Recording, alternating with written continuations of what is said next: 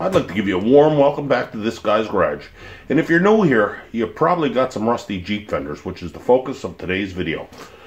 We're going to be doing metal work, and we're going to repair some rusty fenders. The main focus of this channel isn't high dollar bills. It's low dollar solutions. So, best way to support the channel is hit that subscribe button. It really helps us out, and we can keep videos like this coming to you. So that's what's coming up.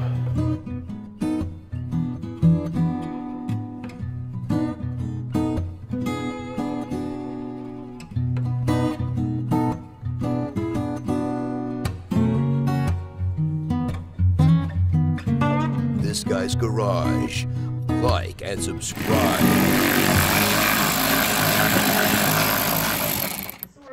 You're outraged. That's just crazy. It takes down ISIS and Here we got almost half of them out, and you're going to see how easy this is to repair. So there's one left to go.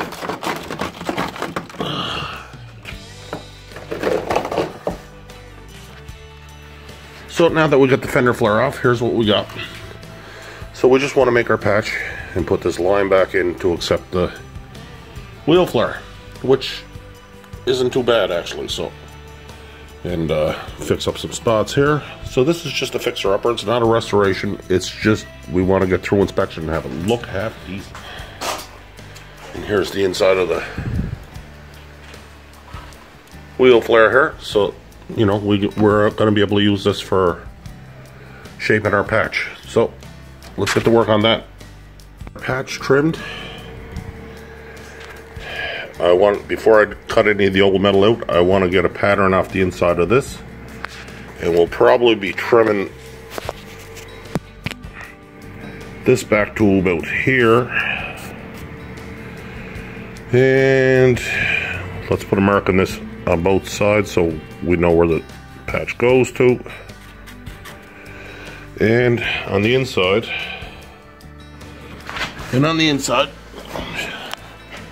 we're going to mark this right along here.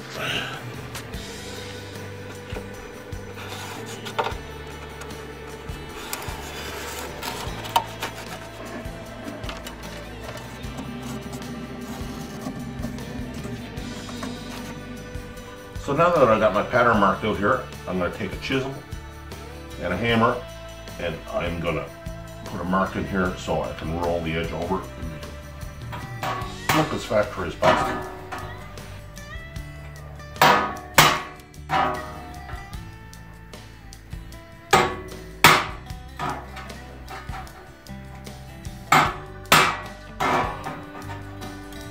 Now the reason I'm doing this is when you're making a patch, it has to fit before you weld it on. If the patch doesn't fit before you weld it on,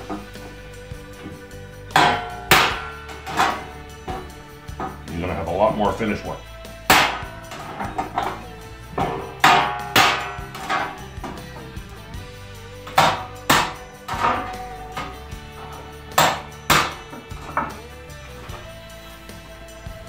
Now, you can see here,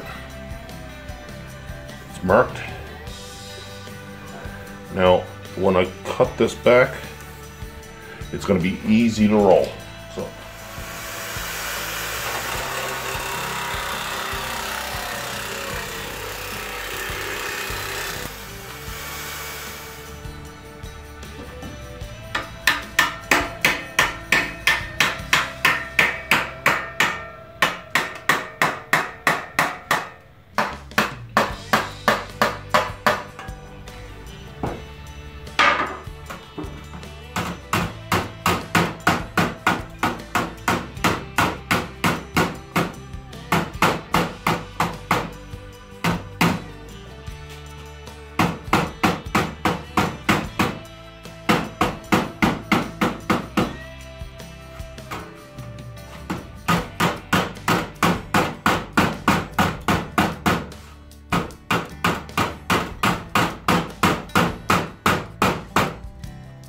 So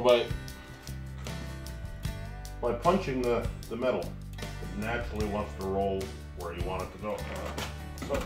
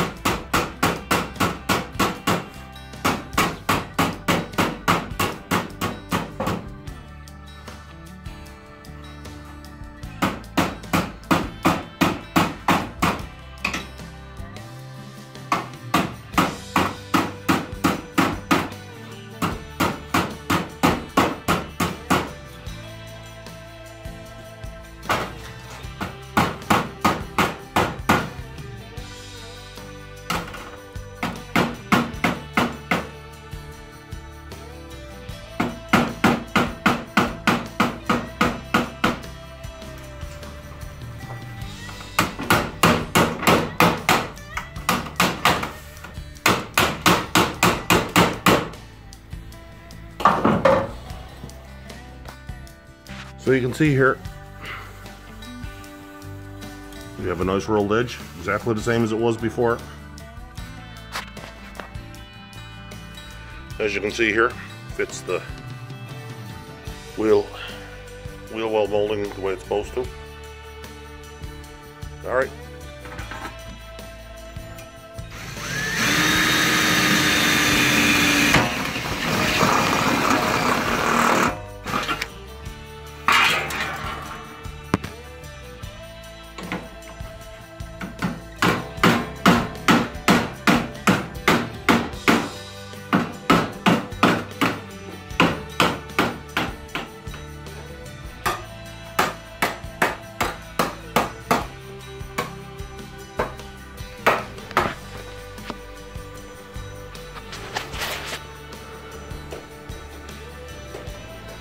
So you can see here the patch fits on this side. So now that we got our patch shaped, next thing to do is cut out the rusty metal. And if I have the room, I'm going to crimp it in. If not, I'll have to do a butt weld. But I'm hoping for a overlap with a crimp, and that will make this just peachy. Just peachy! So now that you have your panel shaped and marked out, next thing you want to do is mark out where you're going to be cutting out the old sheet metal. So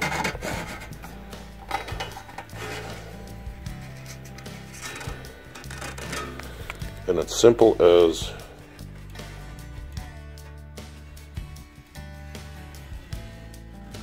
so the next thing we're going to do is take the death wheel here with some safety equipment, cut the metal out, leaving enough to instep the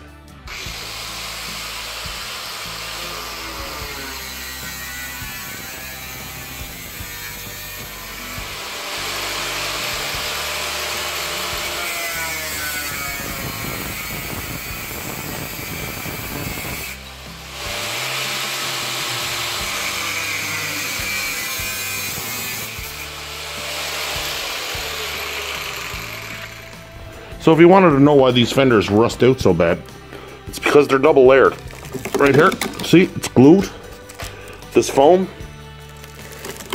And you gotta be careful of this foam because this can cause a fire. But this foam, or glue, or panel bond, whatever you want to call it, is the cause of all your problems on these Jeeps. And if you bought new fenders, this problem is built right in. So that's why I chose to repair these fenders. Because right here you can see this panel bond. It's going to be in the new ones. So let's get this off, get it cleaned up, get this welder fired up.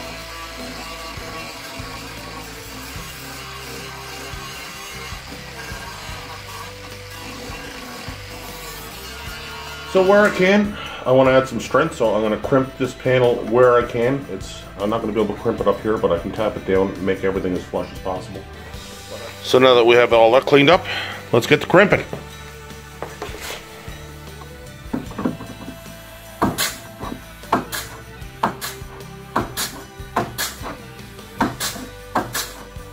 So what this does, it strengthens up the panel and decreases the amount of warpage you're going to have when you weld in your when you weld in your patch.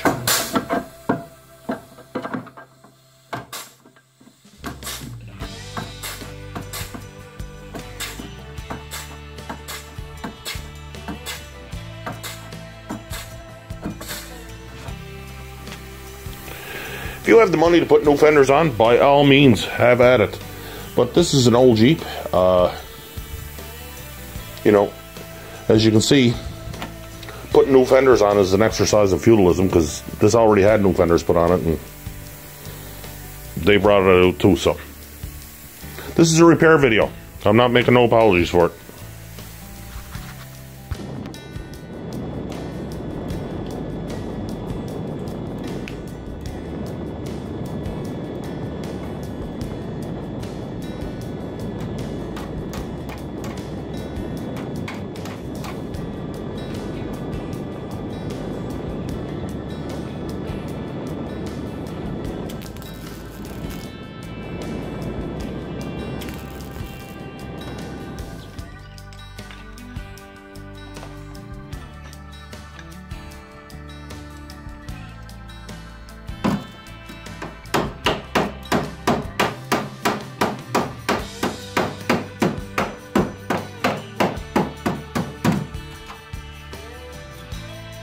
So before we get too far, make sure that our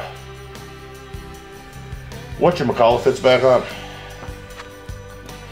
So as you can see, overall here, it fits pretty good. We're gonna have to do some dollying. Make sure that we get everything fitting tight before we go any further. So that's the next step. So we're just gonna take our chisel, make sure that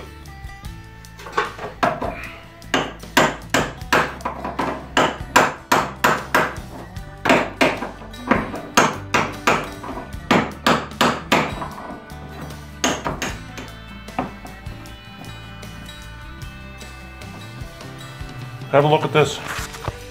It's a whole lot better. Bring this top part out, and that will seal flush. What's wrong with that? Now, all depending on how fussy you are, you could stop right here. If you're just looking to get an inspection, I'm gonna keep going. I'm gonna weld this up solid, but right now you could actually start putting plastic on this. It probably wouldn't hurt anything. All in all, it'll rust out around here before the weld gives away.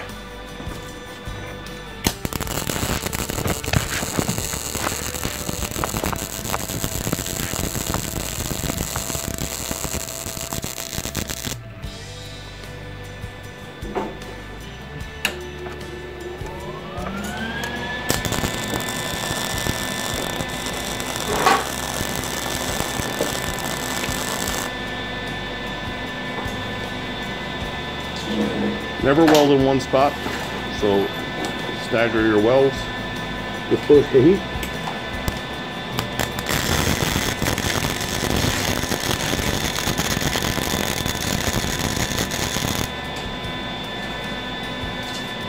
A little bit of a time.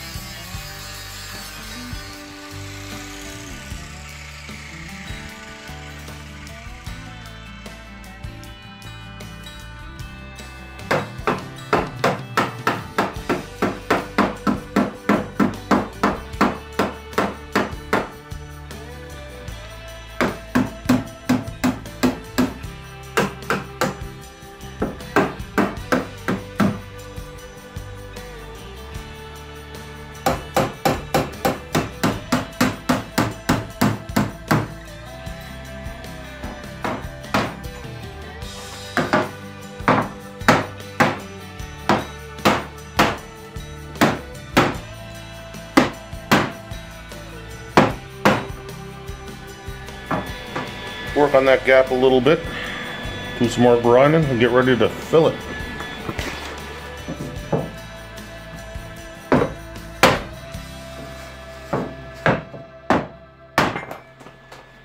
That's it. That's it. Here we are. Clean up them welds, make them a little nicer. Undercoat that in there.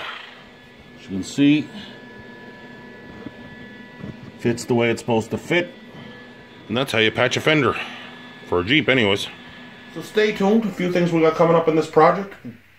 We're going to do the body work on the fenders. We got some upper controller mounts to put in it, and a steering box rebuild, and we got to touch up the paint. So all that's coming up. So I hope this metalwork video helped you out. You can hit the subscribe button right there. It really helps us out. You can watch another video right around here. Don't be cheap. Leave a like. We appreciate each and every one of you. If you have any questions or comments or concerns, leave them in the box down below. Until the next time, this guy's garage. Like and subscribe.